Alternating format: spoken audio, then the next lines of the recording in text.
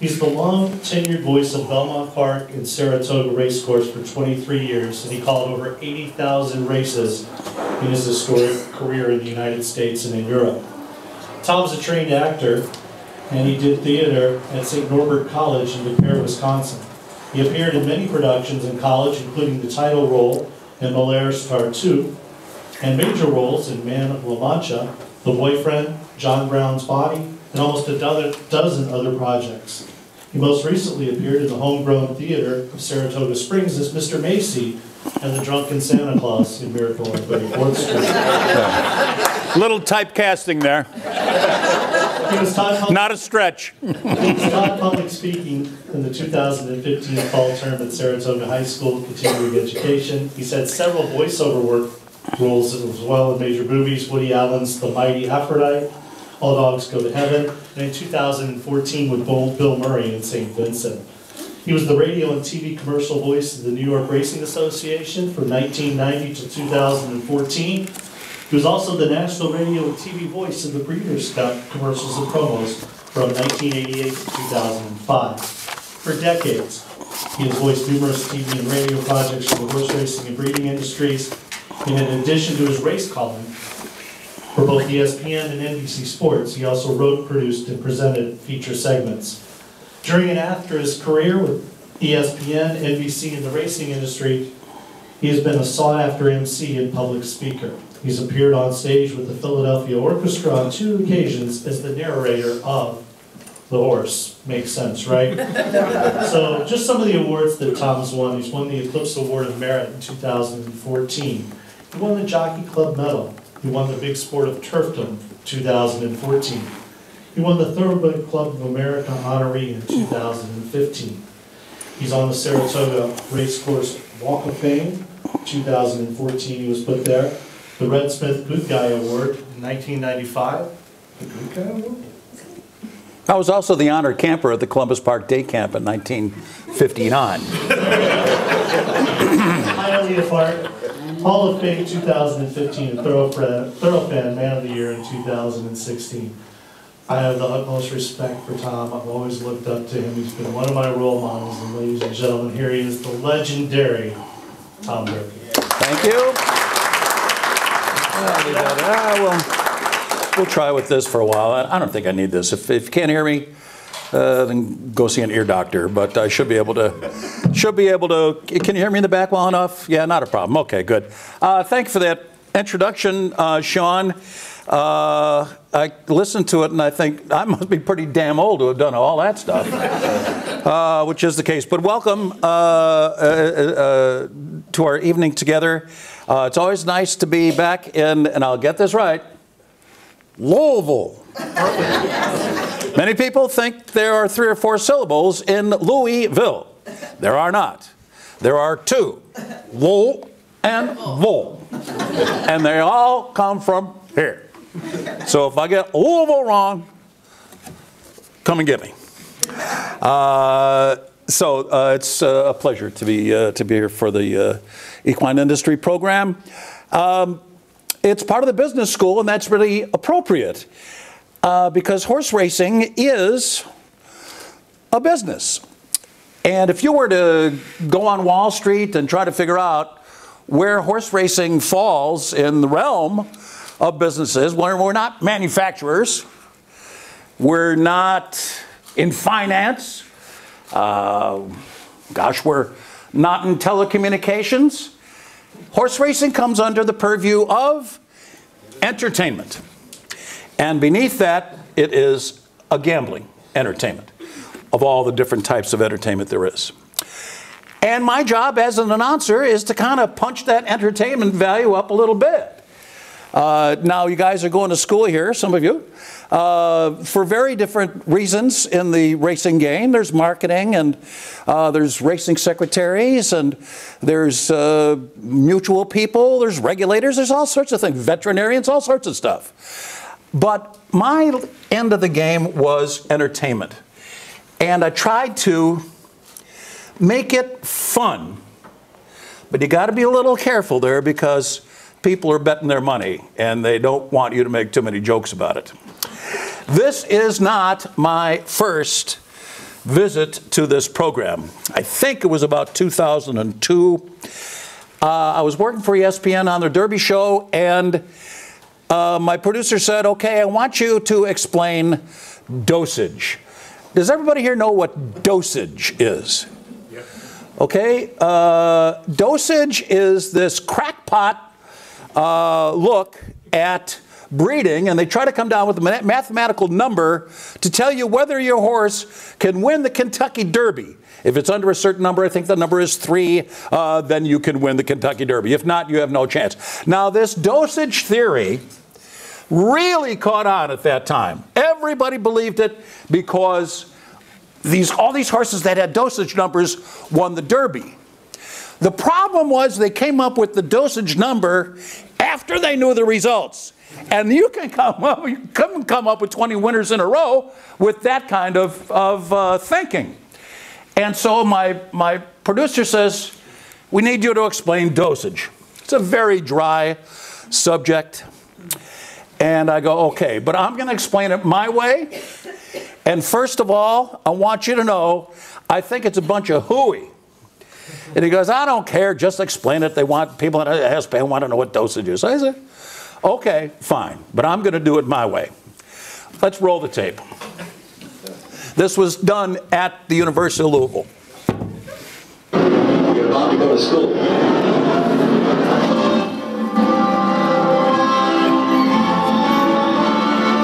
For the Derby winner, we turn to academia, science, to the dosage theory, that arcane abstraction of equine genetics and mathematics that unfailingly projects the Derby winner each year.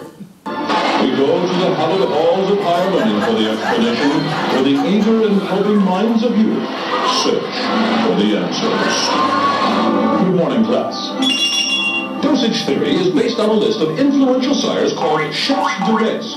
Why are they called chefs de race instead of influential sires? It sounds better. Now, take notes. Questions later.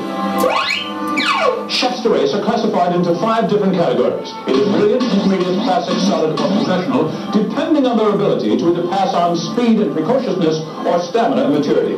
Speed on the left, stamina on the right. Classic covers both categories. It is in the middle. The higher the dosage index number, the more speed. That is, the less likely a horse will be able to last the longer distances of races such as the Kentucky Derby. And now, my dear students, time now to arrive at the all-important dosage index number. My aide, Miss Flitchgrave, will assist with the math. Here is the 4th-generation pedigree of Derby runner Hello. In dosage theory, we assign 16 points to the chef de race that appears in the 1st generation. Sorry, Lysias is not. 8 points to each chef de race in the 2nd generation. Mr. Prospector, a chef de race, qualifies in 2 categories. 4 points for the brilliant, 4 points for the classic. In the 3rd generation, we assign 4 points for each chef de race. Are you with me, class? And in the 4th generation, 2 points for each chef de race that appears in the pedigree. Adding those points to the respective categories, we total the points in each category. Well done, Fleshgrave. Because the classic category is both speed and stamina, we split those numbers. Now, to arrive at the dosage index number, we divide the points from the speed wing, which total 19.5, by the 6.5 points from the stamina wing. There it is. Hello's dosage index is 3.0. He qualifies to win the Derby. Questions? Yes, Periwinkle. What if a horse's sire isn't a chef de race? Too bad. Dinwiddie? Every horse has a sire and a dam. Don't females count in dosage? No. Mr. Waterpick. Strike the gold when we're with the dosage of 9.0. Isn't that too high? Ah, but he qualifies now, Waterpick. We just made his sire, Alidar, a chef de race. Then the math changes. Voila, a dosage qualifier. Under the magic mark of 4.0. What did Australian Zeno do? Think it's voodoo, think it's witchcraft.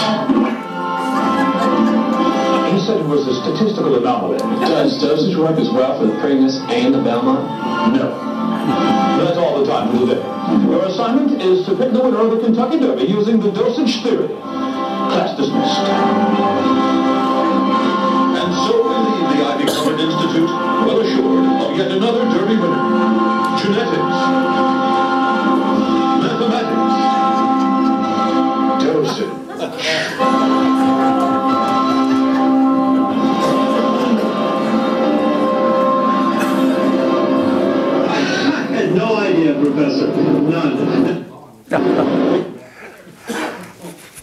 That's the kind of stuff I like about horse racing. You can have fun. And let's make it fun. Let's make it entertaining. And that's what it's not, fun is not always happy, ha-ha. Part of entertainment and being entertaining, drama certainly fits into that category. As an announcer, they didn't really have announcers, race callers until the mid-30s. And that's when they first started putting public address systems into racetracks. Well, that's about the time that Keeneland opened up. And as you know, in Keeneland, they do things very traditionally. And they didn't think it was very traditional to have a race caller, so they didn't put one in until 1986. That's the way Keeneland does things, and fine. They kept an announcer out of work for quite a while. And the announcers, because we were engaged in a gambling business, the announcers for the longest time had to be this voice of God, this kind of neutral voice that, as if we don't really care about gambling. This is a sport, and this is the way I'm going to conduct myself. And over the period of time, that kind of changed. And so when I first started working, they didn't even want you to call the finish. Now imagine that. Having a horse race and not calling the finish. Now you could do it on TV, and you could do it on the radio, but at the track, many, many tracks, not until maybe the late 80s, 90, didn't want you to call the finish. I remember the day I went to Aqueduct for the 1985 Breeders' Cup. It was at Aqueduct, and the regular announcer took the day off because I was going to be the guy calling the races on Breeders' Cup Day on a public address system. So one of the assistant announcers was there the day before, and so he showed me how to turn on and off the switch, and they let me call a race. So I'm calling the race, and he's standing in the back of the booth.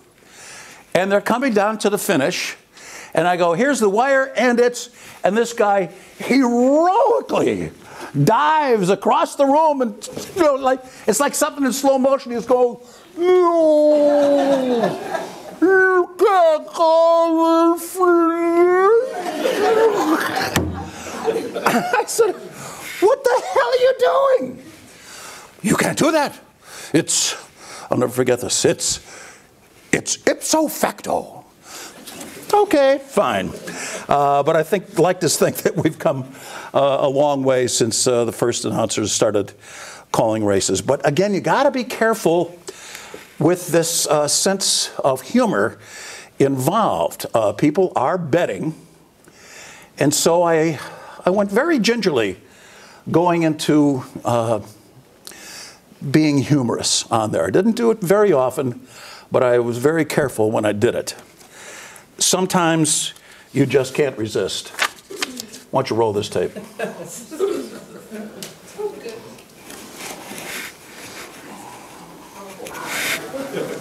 And they're off.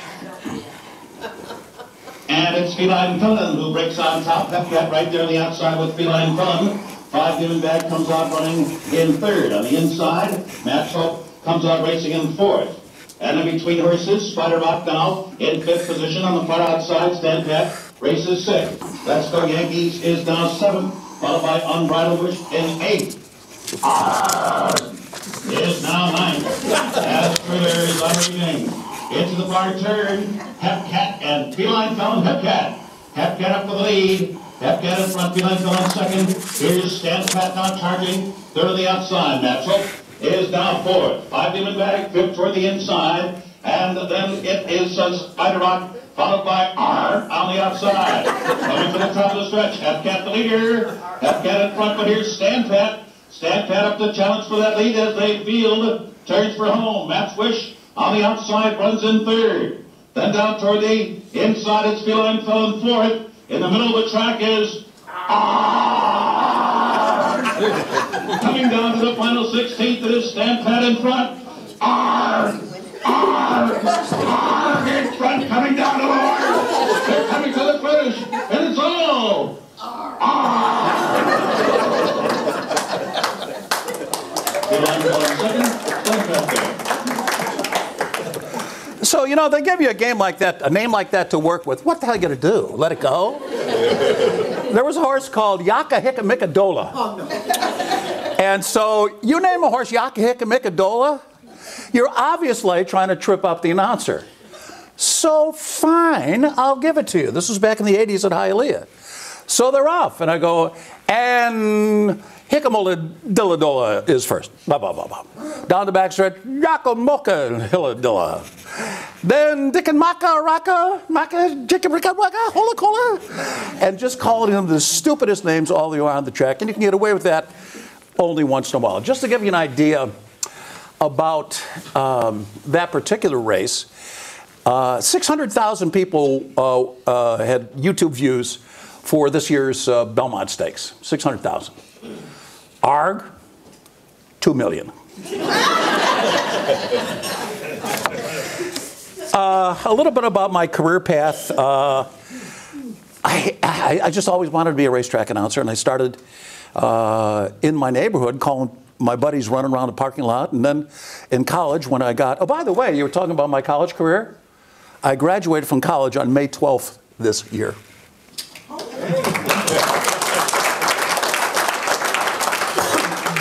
50 years after I started,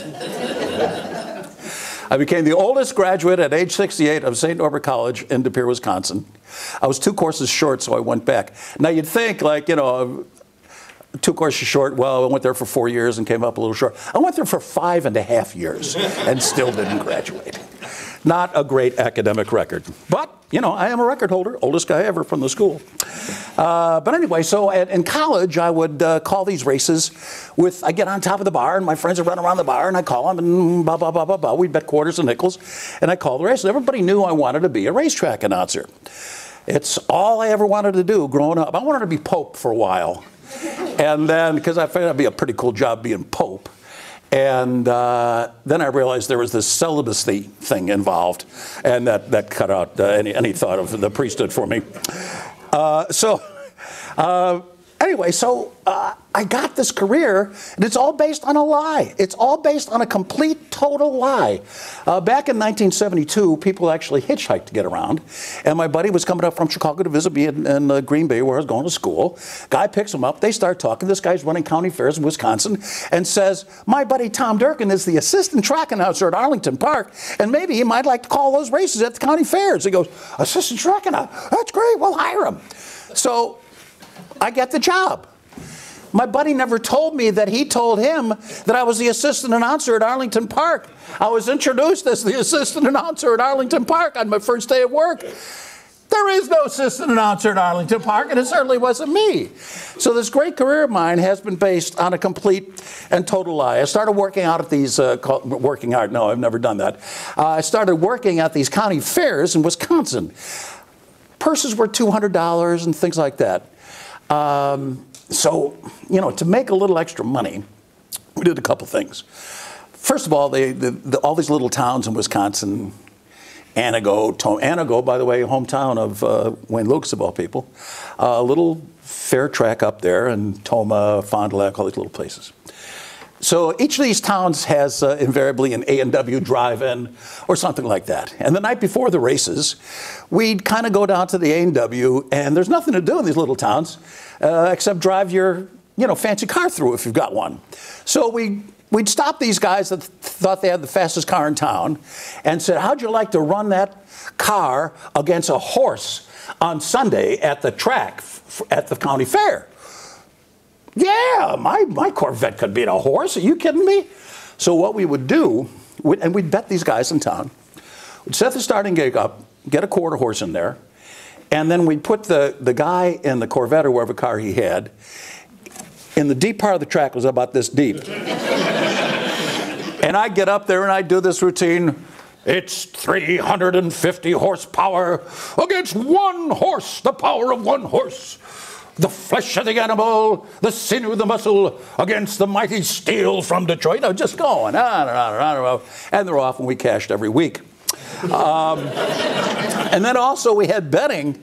It was called,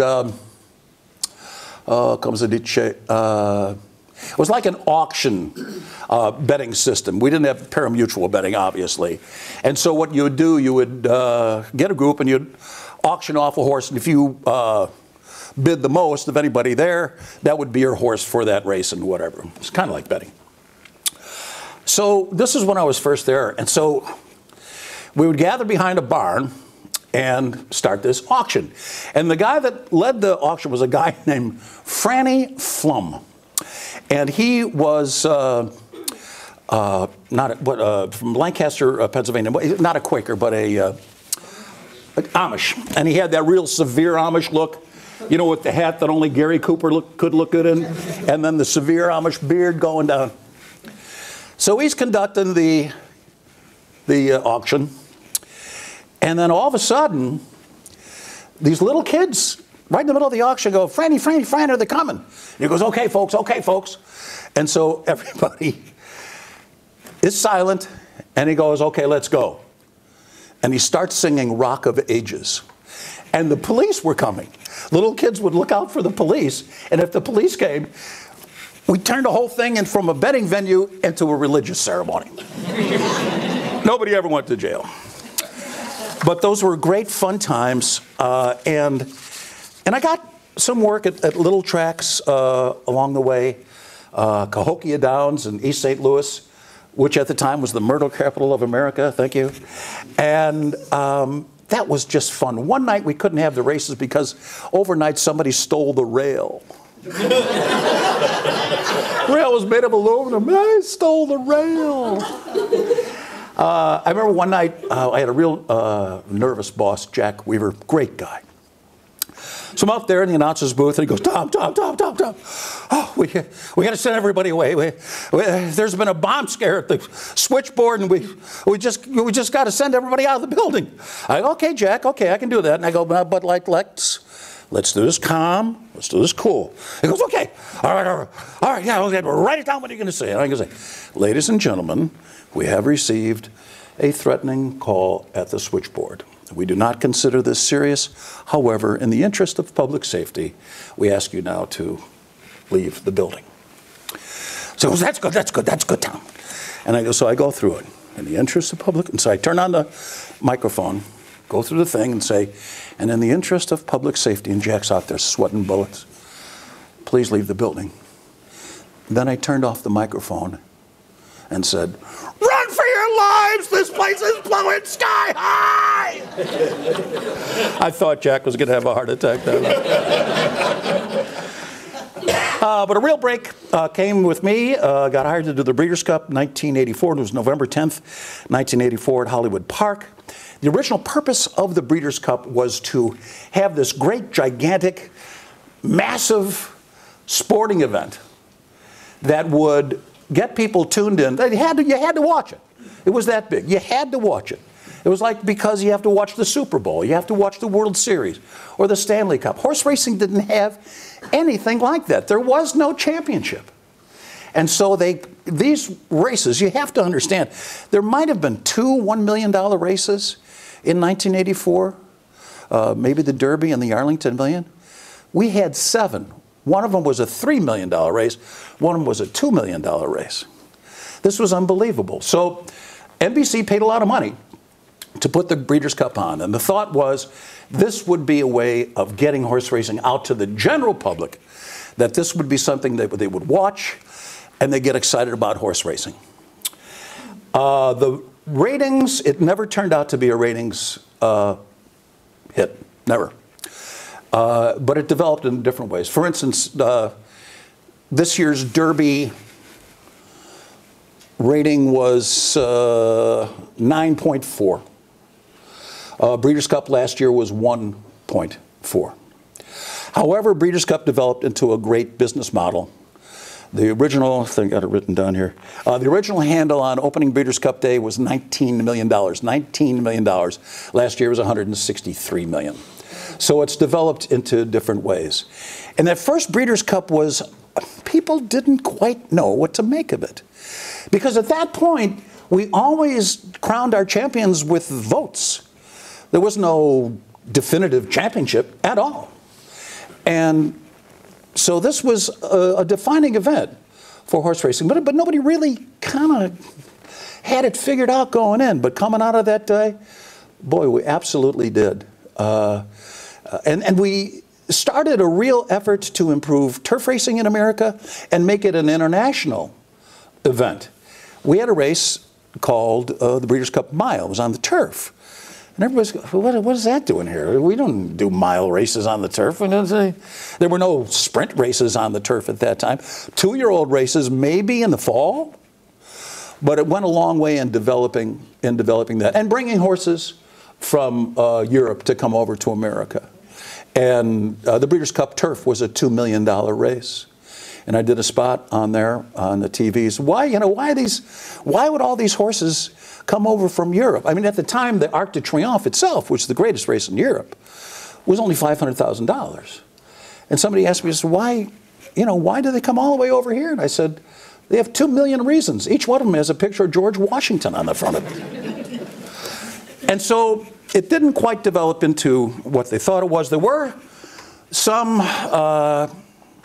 unintended consequences. The Breeders' Cup really decimated the races at Belmont Park and the Belmont Park Fall Meeting, where many of the great championships were decided.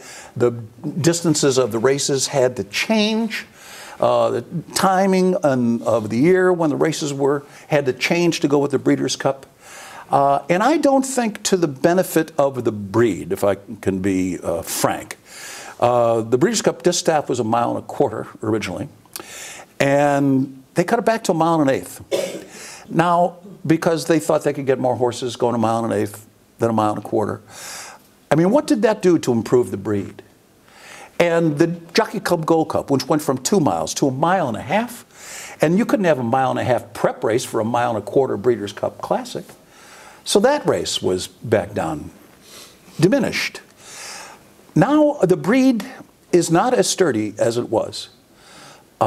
Whatever reason you want to look at, the gene pool is very, very small. 80% of the horses that are running now are descendants of native dancer, who is not particularly sound. That is a very, very narrow gene pool. And so much of the blood are descendants of Mr. Prospector. Huge numbers of horses are now descendants of Mr. Prospector.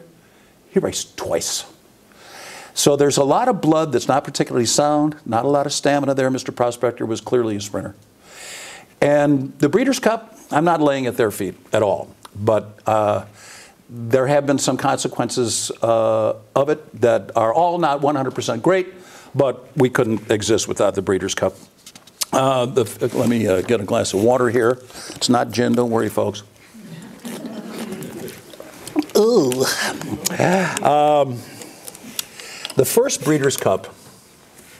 Now you got to imagine, I'm 2 years out from being that announcer at Cahokia Downs, okay?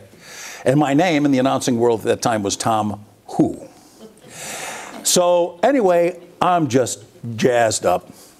And I got this, first time I ever took a airplane in first class. And I thought that was, well, I'm quite the man right now.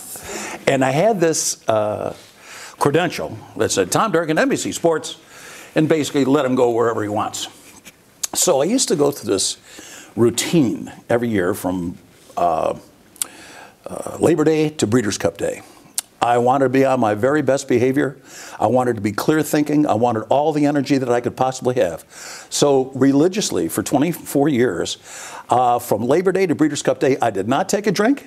I even resorted to exercise, can you imagine? And eating healthy, really, really severe. I mean, usually my, and at that time, my body was a temple for those 2 months a year. The rest of the time, it was the temple of doom.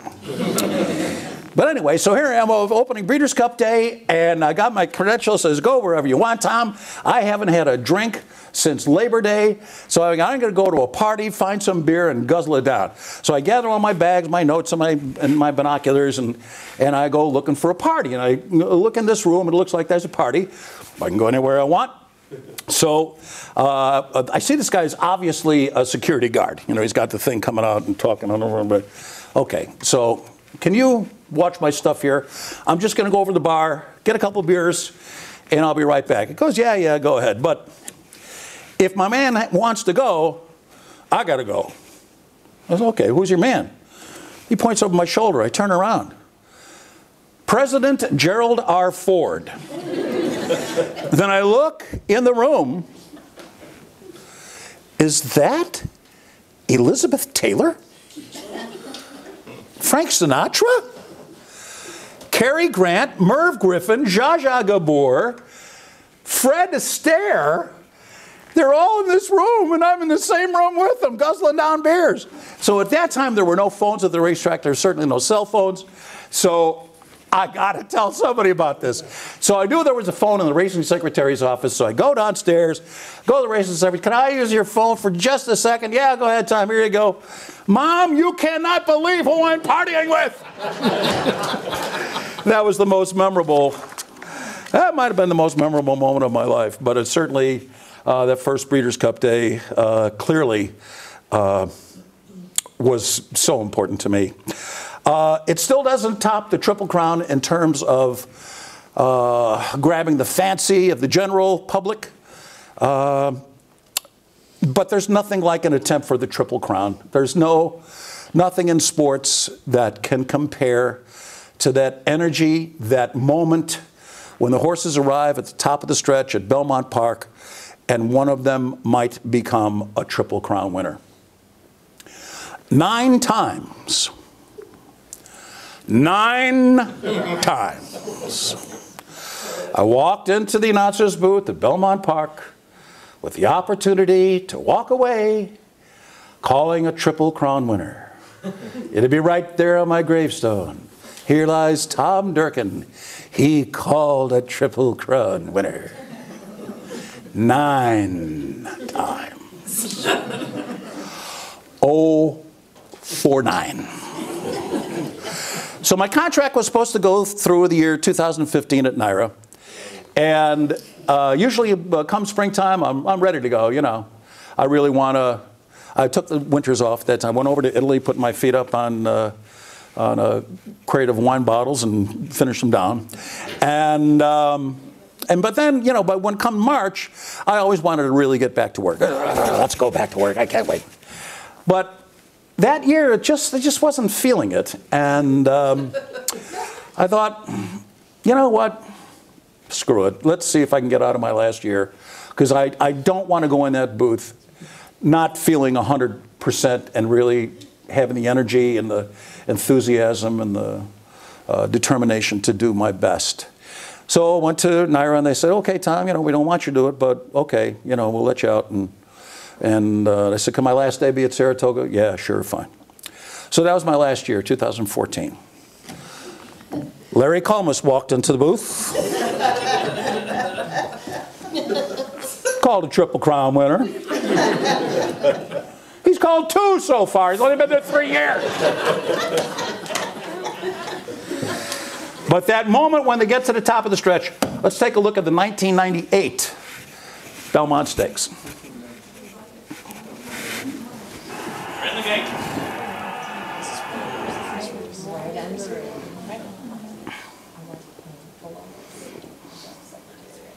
And they're off in the 130th Belmont Stakes. And Real Quiet's run for a Triple Crown. He came away to an uneventful start, and it is Cholito, as expected, who is going out for the early lead. For the outside, Raffy's Majesty is showing some speed today. Grand Slam is 3 wide and running in 3rd position. Limit Out runs up close to the pace in 4th. And Real Quiet's not too far away from the early lead. He's in behind horses running in 5th position. Yarrow Bray is just to his outside. Thomas Joe is running in 7th. Basic Trainee is 8th. Parade Round 9th. And Victory Gallop is 10th on the outside. The early trailer is Classic Cat as the field makes their way toward that long run down the Belmont backstretch. And it's Cholito, and he's breezing along through a quarter that went in 23 3/5 seconds. And a 48 3 opening half mile. The pace here is slow to develop. Grand Slam second on the outside. Limit Out is running room at the rail. Right up there running in 3rd. Yarrow Bray is 4th. Raffy's Majesty is running in 5th position. Kent DeSormo has guided the Derby winner and the Preakness winner Real Quiet to the outside for a clear shot at the lead as they continue midway down the backstretch. And he's moving early with 6 furlongs to go. Then farther back in the field, it's Thomas Joe Parade Ground. Victory Gallop is 10 lengths from the lead, as Real Quiet now makes a powerful run to the lead with 5 furlongs to go. 3/4 in 1, 13 and 2. And the field moving into the far turn, it is still Cholito in front. Grand Slam trying to get by him. Real Quiet is in perfect striking position. He is third with 3.5 furlongs to run. A break of 5 lengths. Raffy's Majesty is full out. He's running in fourth. Thomas Joe moves to fifth. 3 furlongs from the wire. Real Quiet is making a bid for the lead. Cholito toward the inside. Grand Slam is in between those two. 5 lengths to Thomas Joe. Raffy's Majesty toward the inside. Victory Gallop is 6 lengths from the lead, but he's gathering momentum. And as they arrive at the top of the stretch, Real Quiet is taking the lead. He's coming to the 8th pole. 20 years in the waiting. 1 furlong to go. But here comes his rival, Victory Gallop, as they come to the final 60. Ken DeSormo is luring Real Quiet to hold on. Victory Gallop, a final surge. It's going to be very close. Here's the wire. It's too close to call. Was it Real Quiet or was it Victory Gallop? A picture is worth 1,000 words. This photo is worth $5 million. Oh no. History in the waiting, on hold till we get that photo finished. So that year, Chrysler sponsored, or was it Chrysler or Visa? They sponsored the Triple Crown, and if you won all 3, you got $5 million. And Bob Baffert did not get a $5 million check that day. So people, you know, so when I said there, a picture's worth 1,000 words, that picture's worth $5 million, people ask me, well, did you think of that before? Yes, I did. And the business about history on hold, did you think of that before? No, I didn't. It doesn't really work like that. You study and you try to come up with all sorts of different iterations as what could happen in the race. And I'm thinking, well, you know, if there's a photo, well, yeah, if it's really close, it's a $5 million photo, not a picture worth 1,000. And you just start with these things, and they grow and they develop. But sometimes it doesn't work for you. You kind of have to keep it in the moment, and I'll talk about that in just a little bit.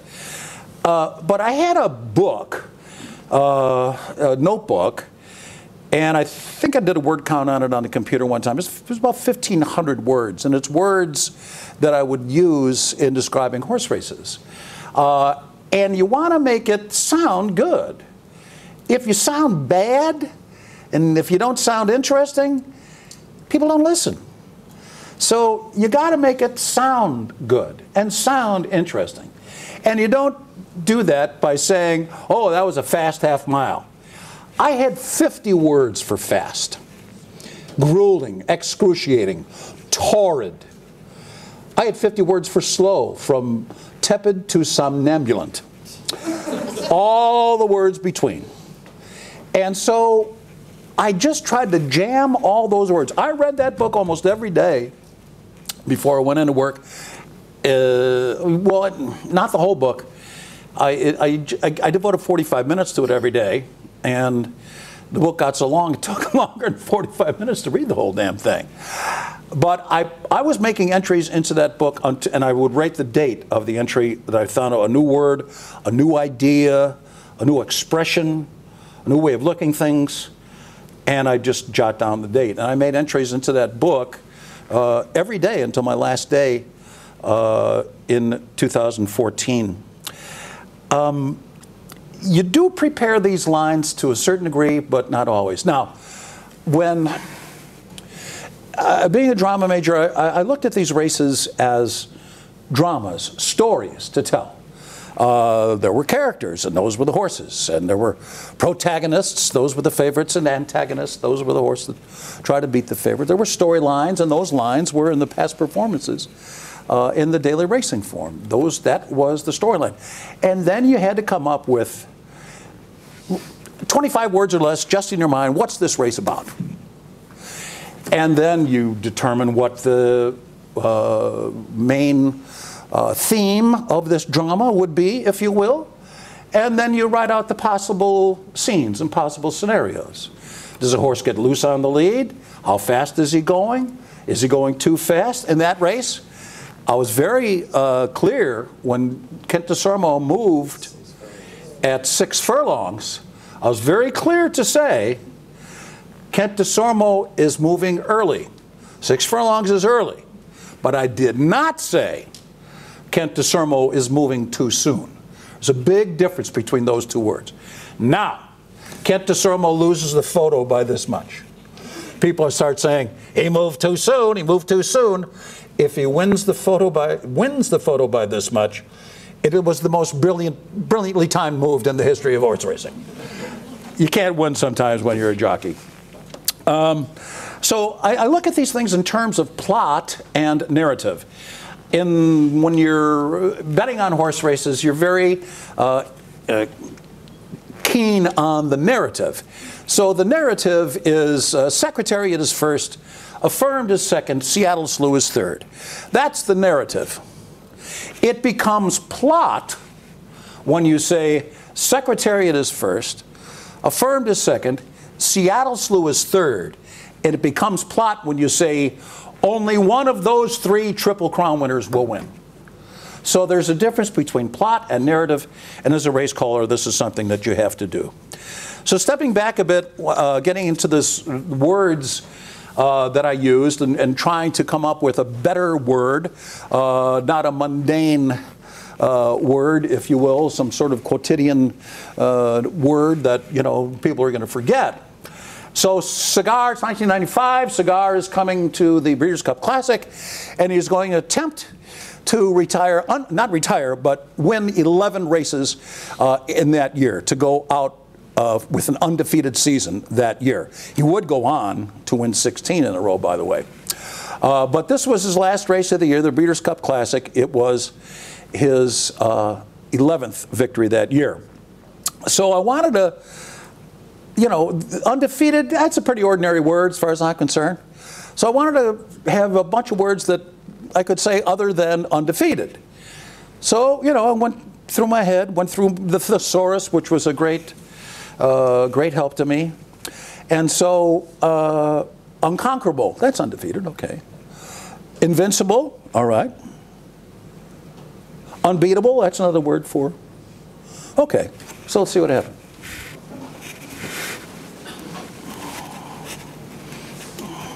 In the gate for the 12th Breeders' Cup Classic.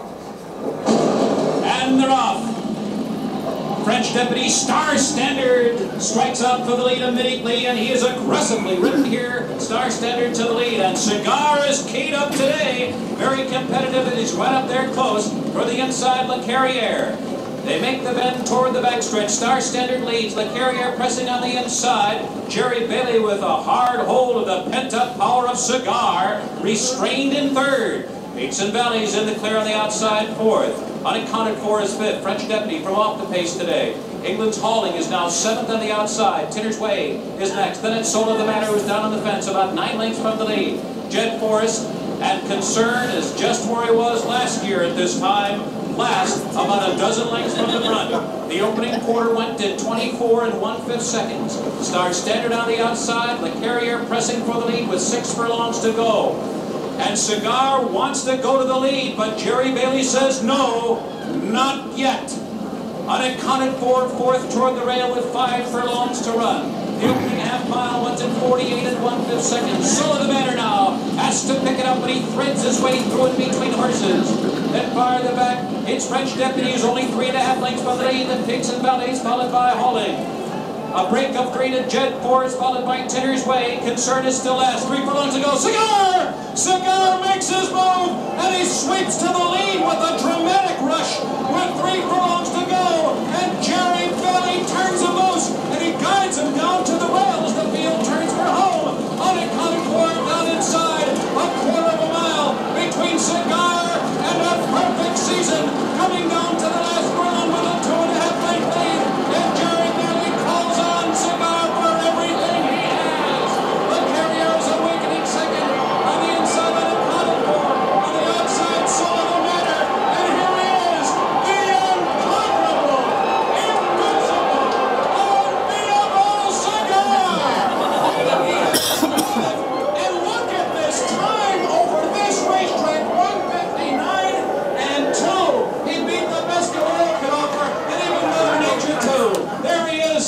car. So as the race transpired, they're coming down to the finish, and he's going to win, and I just had plenty of time to say unconquerable, invincible, unbeatable, instead of using just one of them. So that's the way it turns out sometimes. But you have to prepare, but you can't be married to any sort of scenario, said the 68-year-old bachelor. You can't really, it's a horse race. Anything can really happen. But you have to stay in the moment as well as being prepared. So the object is to just shove all this stuff into your unconscious mind. And I did a lot of hypnosis over the years, and it really, I'll tell you a story here, what happened in Louisville one year. It was the Breeders' Cup 1988 or 88.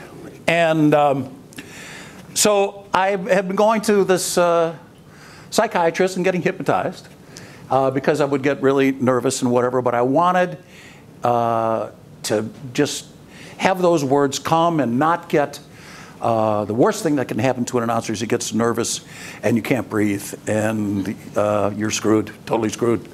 So I didn't want to be nervous, and I wanted those words to float up from my subconscious, and I wanted to elocute them. So the guy goes, okay, you know, you're going into a deep sleep. And he asked me beforehand if there was anything that I would be around near the announcer's booth that I would see. And I said, yeah, an announcer, it's a Churchill announcer. They got the Twin Spires, very famous, iconic. And it's right there by where I am. It's okay. So he hypnotizes me, and that's my hypnotic clue. When I see those Twin Spires, I'm to think, the words will come to you easily. You will not get so excited that you will not be able to breathe. It'll be a wonderful thing for you, Tom. The sight of those Twin Spires. The words will come easily. You'll breathe well. You'll be confident, whatever. So, Breeders' Cup Day comes. Here we go. I'm set. Staying at the Hyatt downtown. Open up the window, the screen. It's raining sideways. The worst thing that can happen to an announcer at Churchill Downs is rain. Because the mud splashes up on the horses. They all get to be the same color. You can't tell one from another, and I'm totally screwed. So I'm walking down the car, taking me out there, and I'm walking to the gallows. My life is over. So we go up 3rd Street, I guess. We turn right down Central. And then I look up. There's those Twin Spires. Let's go get them, Tommy boy! You can do this! And it really, really it worked. And that was one of the greatest days ever in horse racing. I think I was on my game too that day. It was, Percy Lenson won that day. Yes, won 2 years in a row that day. The Midnight Classic, Ali Sheba wins, becomes the richest horse in the world. The Cordero won a race that day. Wayne Lucas won 3 or 4. And in the filly, 2-year-old filly race, he finished 1, 2, 3, 4. This is crazy. It was just a great and wonderful day. But you have to stay in the moment, as I said. You can't get married to anything. And you have to take things as they happen. So I'm going to show you Rachel Alexandra here in the Woodward Stakes at Saratoga. If you remember, Rachel Alexandra had won the Kentucky Oaks by 20 1/4 lengths. She won the Preakness. She was a filly now. Won the Preakness. She beat the 3-year-old boys in the Haskell. She won the Mother Goose, and she won the Acorn, I guess. And she had nothing to prove against certainly 3-year-old fillies, nothing to prove against the 3-year-old coach, beat them. So she goes against the older horses. Now, Rachel Alexandra, I mean, she was really a fan favorite. And up at Saratoga, they loved her. They had banners all up and down Broadway in Saratoga. Said, "Go Rachel Alexandra, run like a girl." And I'm going to show you that race. Well, let's just run the race, and then I'll tell you about being in the moment.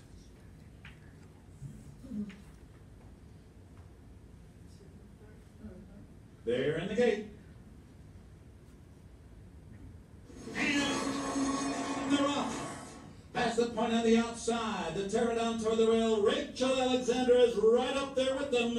And Cool Coleman on the outside. So they race into the first turn here. Rachel Alexander will duel with Daterra.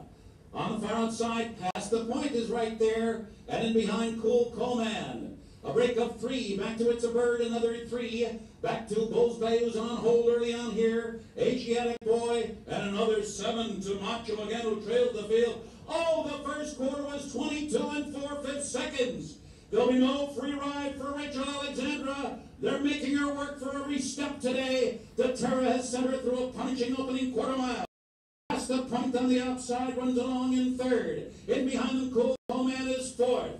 It's a Bird 5th on the outside in Bulls Bay. 46 2 was the half mile. Calvin Burrell was able to slow that pace down just a little bit, but they move into the far turn. There's a half mile to go. Rachel Alexandra still holding that lead. Past the point, trying to get to her. The lead is now a length. On the inside, it is Cool Coleman running in 3rd. It's a Bird is 4th. Asiatic Boy is launching a bit from the back of the pack. And Macho again is firing too. They're coming to the top of the stretch. It is still the filly in front. A dramatic stretch drive awaits in the Woodward Stakes. On the outside, here's Bulls Bay. And Calvin Morello pouring his filly for more. And Rachel Alexandra holds on to the lead. Bulls Bay is 2nd. Macho again is making a tremendous run for the back of the pack. Rachel Alexandra, Macho again. They're coming down to the finish. It's going to be desperately close. Here's the warrior. Rachel won. She's indeed Rachel Alexandra, the great, beating Macho again here. And for the bit, Bulls Bay was 3rd. The time was 1:48.1. Rachel Alexandra raises the rafters here at the spa. So if you were there that day, you literally felt the building shake. That business about raising the rafters, that was never in my book, nothing I anticipated, but I actually felt the building shake. It's a 100 and some year old building, wood, timbers, and whatever, and the force of people screaming their lungs out forced all the molecules. You listen by air molecules moving into your ear, and they get accepted by receptors of what you think of a sound. Anyway, but it's all the matter of force pushing. That's why a big slap sounds a lot louder than a little slap. It's the force that sends those molecules through the air. The molecules hit the wood columns and made the place shake. And that's being in the moment. You can't plan for that sort of stuff. In your careers, when you're going to go out and have business meetings and whatever, you have to be prepared, but just stay in the moment in the meeting. Inspiration is part of anybody's job. I'm going to talk about religion very briefly here. The angel Gabriel was an important figure in 3 religions: the Christian religion, the Jewish faith, and Islam. And so if there's any Catholics in the room, you know the Archangel Gabriel's famous words, and if you're Catholic, you've said them many, many times. Hail Mary, full of grace, the Lord is with thee. Blessed art thou among women, and blessed is the fruit of thy womb, Jesus. Those were the words of the angel Gabriel saying to her, Hail Mary, hey Mary, how you doing? She was there praying or something, I don't know. And he comes out from heaven, hey Mary, how you doing?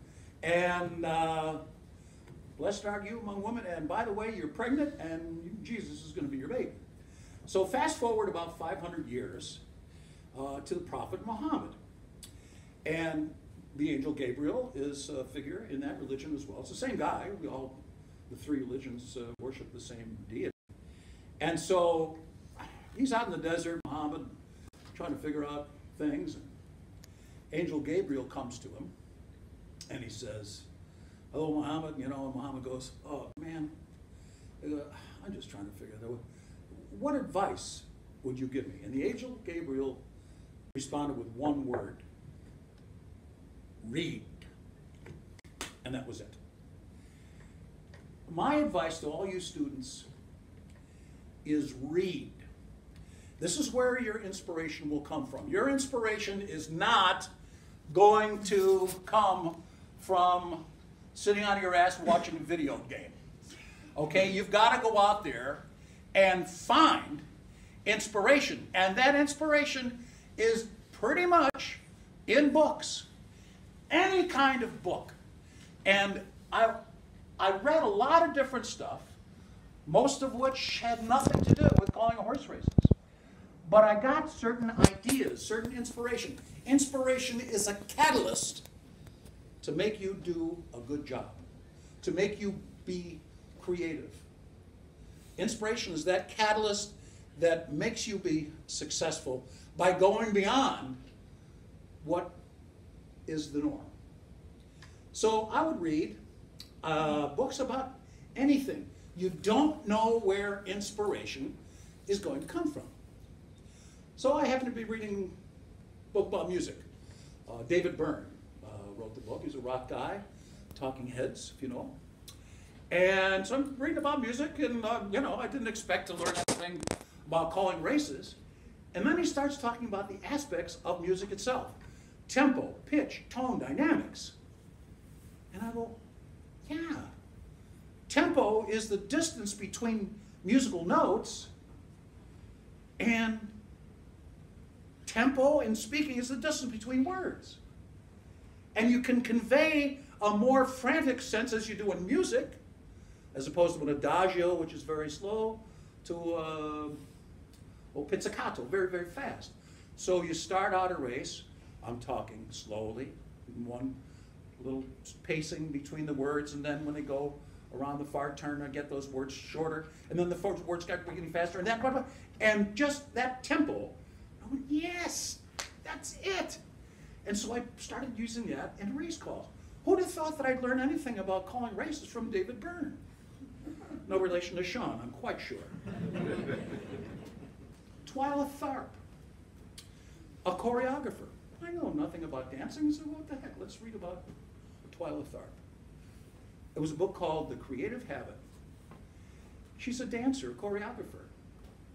I learned a tremendous amount from reading that book about how to be creative. And one of the biggest things that she said, here's one of the great dance choreographers of all time, and into her 70s, she was at that ballet bar every day. Practice, practice, practice, every day. Because you got to learn the little stuff really, really well until you'll be able to free yourself up for more creative activity. Then I read a book about the brain. Lord knows I need to read a book about the brain. But it was a book, a biology book, basically.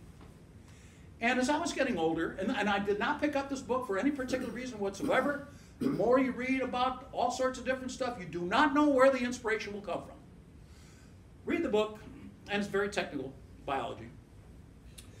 And it's about how repetition makes memory easier. And it's biological. You have neural pathways in your brain that through repetition actually get wider, and the electrochemical impulses travel faster through that neural pathway.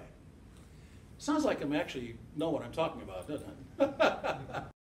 But that's how it works. And so when you memorize horses, that's the key to being a racetrack announcer. That's what makes it different than being a baseball announcer. You have to memorize the colors of the silks that the jockeys wear, associate those silks with the name of a horse, and you better damn well know them right.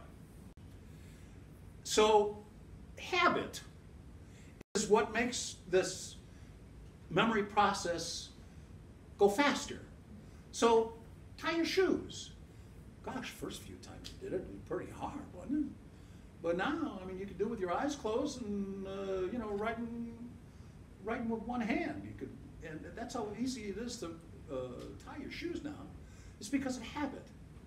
So I decided, now I'm about 60 years old, and I can't remember quite as well as I did when I was 30. So I decided to memorize things absolutely in the same way. Repetitive, habit, every race, memorized in the same pattern. So, horse A, horse B, horse C. I would say horse A is named 3 times. Horse B is named 3 times. Horse C is named 3 times. Then I would go ABC, ABC, ABC, BCA, BCA, BCA, CAB, CAB, CAB, and then go on to horse number 4, 4, 5, and 6. And I kept on repeating that until it became such a habit that my memory got better. Well, where do they teach you that? At the racetrack announcer school? You got to read. Go out there and read all sorts of stuff. You don't know where inspiration is going to come until you go out and find it. And I think that's the best way to find it. I read another book about, and this was invaluable, about rhetoric.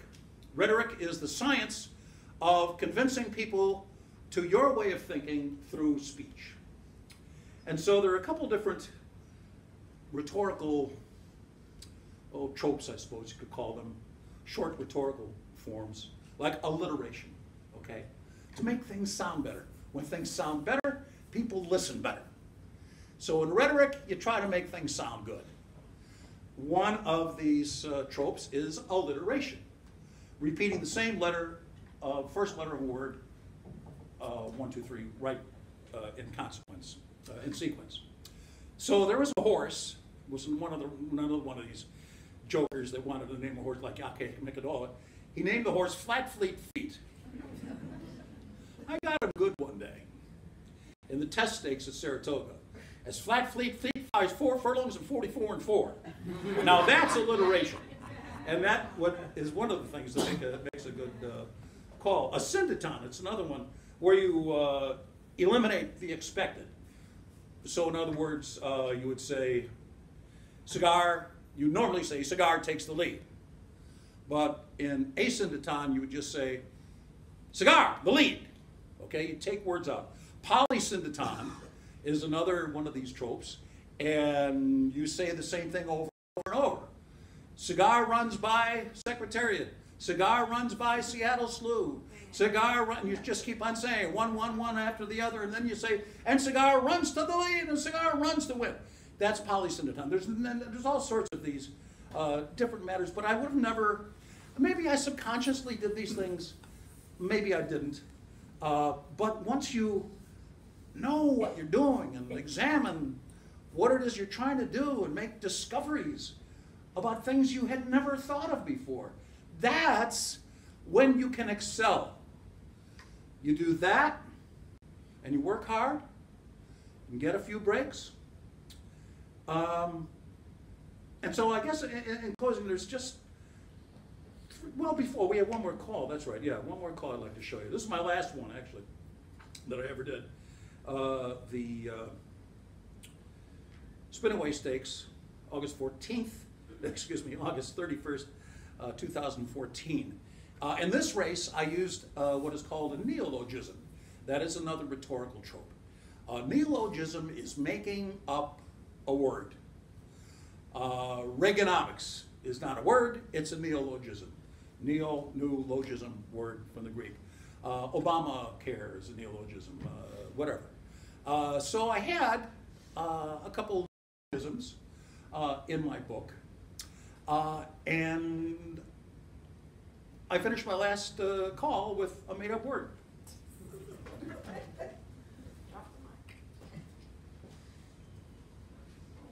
That's me up there.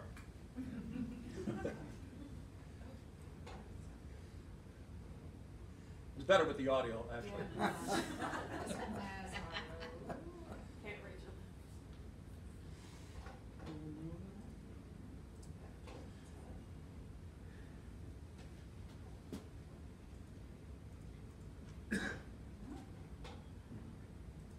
I watched it earlier today and it worked. All right. Well, try the.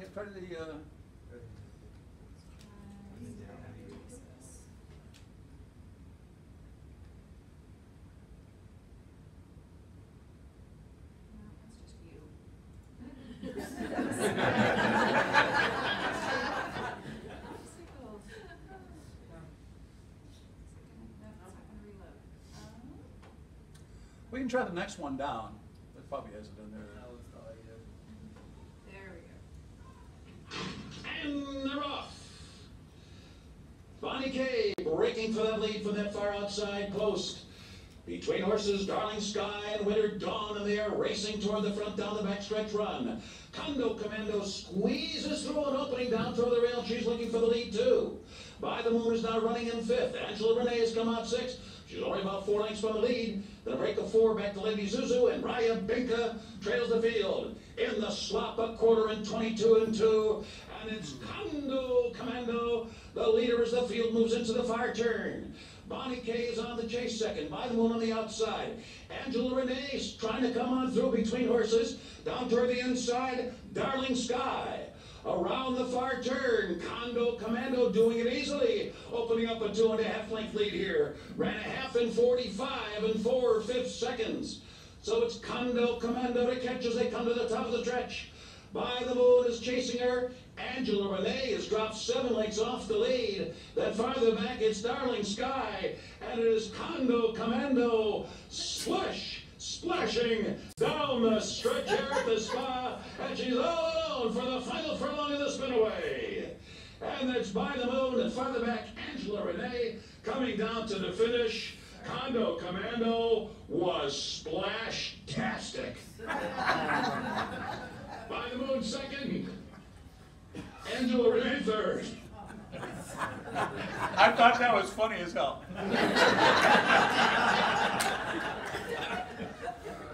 But I would have never come up with Splashtastic if I hadn't read a book about rhetoric or whatever. Wherever that inspiration comes up, you got to come up with that stuff. I had a couple other words that I put in there. One that I had used a couple weeks before. That word was mudnificent. So you don't want to use those twice. So I just scratched that out. And luckily, Splashtastic came up from the subconscious. So anyway, just in summary, just 3 things. You know, I would suggest, you know, you guys in the program have really got a leg up on things. You don't have to hope that somebody hitchhiking down a street in Wisconsin is going to change your life when the right person picks them up. And hopefully you don't have to base your career on a lie. But you've got a leg up because you've got the education. You've got the leg up too because I think you pretty much, if you're in this program, know what you want to do. Racing is your passion, and my advice would be follow your passion because if you don't, you can go anywhere from being miserable to just merely frustrated for the rest of your life if you don't give it a try. You know, so maybe you wanted to be the first man on the moon. Well, you tried to be an astronaut and you couldn't because you got dizzy walking upstairs. Well, at least you tried. If you didn't try, then you'd have a life of frustration and perhaps regret. So follow your passion, and you guys are well on your way to do that. Obviously work hard. You know, that business about me, you know, being a monk for 2 months before Breeders' Cup every year, probably going a little too far, but I always look back on those days, and I knew that I did the very best I could because I worked my butt off to try to do it. So obviously work hard. And then finally, to redux the Angel Gabriel, read, stupid, read. Thank you very much, and I'm very happy to take any questions. All right. All right. So we have time for some questions. Raise your hands. I'll get to you. We'll have the mic so Tom can hear you, because you are getting older. Oh, you're not getting any younger. Can you talk about your famous call of the fog race? Oh, yeah. From time to time we get foggies, particularly at Aqueduct. It's right on Jamaica Bay and in New York, and it gets foggy there. And I love the fog calls because you can screw up all you want. Nobody's going to blame you. They can't see what's going on. So that's one of those opportunities where you can treat it with a sense of humor. So I remember I did any number of fog calls, but one time it was so you couldn't see anything. You couldn't see a hand in front of your face. And so they're going down, and they're going down the back stretch of Aqueduct. Oh, what a beautiful sight, ladies and gentlemen. Horses in full flight. Oh, did you see that? Oh my God, that's a, you know. So, yeah. Who's next? I just want to thank you for a great memory. I decided a perfect gift for my wife's 40th birthday was to take her to the track at Saratoga. Mm-hmm. In the last race, it's 1998, my greatest day as a bettor, had a 70-to-1 shot, came up from Kentucky, ran in the last race, and I've repeated your call hundreds Don't of tell me times. the horse's name was Slambino. No, Skullbuster. Skullbuster. And your Okay. call, I still get goosebumps about, because you Let said me tell you out in something. the middle of the track at 70-to-1, it's Skullbuster. I mean, you drew it out. I'll tell you and one thing. I had that horse. It always sounds better when you win. Funny how that works. You had a question over here. Who's next? Back here. Tom, if you could close your eyes and be in the booth or on the roof at any locale that you've worked or been to, not necessarily on a premier race day, but it could be. But where would you put yourself? One of two places, actually. I actually called the Arc de Triomphe a number of times, in English, not in French. And but that's something when you stand up there at Longchamp, and it's in the Longchamp is kind of like the Central Park of Paris, and then you're looking over this beautiful setting in the park, and there's a windmill, the Moulin, at the top of the stretch, and then you look over and there you see the Church of Sacred Heart, Sacré-Cœur, and then there's the Eiffel Tower, and you just, you stand on top of there and makes you feel pretty good about yourself. And then at the Curragh in Ireland, and I'm Irish, I'm actually an Irish citizen, and that's pretty cool to stand up there and just see that vast expanse of green. We had a question back here. This gentleman wanted to know about the Haas. Oh, what? The Haas. Oh, the Haas. Okay. The Haas was the Breeders' Cup Mile. I'm going to get the years wrong. But he won the Breeders' Cup Mile, trained by the Corky, Michael Dickinson. And then he got injured and he was off for an entire year. And it's now 2 years after he's had his last race, in which he won the Breeders' Cup Mile. And the people at the Breeders' Cup said, you can't, he wanted to run the horse in the Breeders' Cup Mile that year again. And they said, you can't do that. You got to have a prep race for him. He goes, I don't need a prep race. We're not going to let him in the race if you don't. Okay, so we put him in some little race he jogged around. And so he comes back, and now to do that was remarkable. And when he won, I said it was the greatest comeback since Lazarus. I'm not so sure if I had that written down or not, but I thought it was pretty damn clever, actually. Other questions for Tom? Donna. I can just stand up. Okay. All right, stand up. Thank you for coming. This is Donna Brothers, by the way. Hi, everyone. So, Tom, you went from not being allowed to call the finish line, or call the finish, to calling some really close ones like Tis Now in the Classic. And so were there any that you got wrong? Or were you always right no matter how close? Sorta. In the Breeders' Cup, High Chaparral, and who was the other horse? It was a dead heat. What was it? Yeah. And anyway, I think I called High Chaparral, and I said, maybe, it really looks close. It looks like High Chaparral. I kind of backed off of that a little bit, and it was a dead heat, so I wasn't completely wrong. And then I called a harness race once, which turned out to be a dead heat, and I called the wrong, a horse that wasn't the complete winner. And then what almost was the end of my life, I called a horse the winner in the Travers. Might have been Will's Way. And then I looked at the replay and I went, your life is over. You're done. Thank God he won by, and you know, an indecipherable amount. Yeah, you remember those every time. I know I do. Any other questions for Tom? I want to finish with one more question. I'm supposed to ask about the story of Thunder Snow. Oh, Thunder Snow, okay. So you guys probably remember Thunder Snow in the Derby.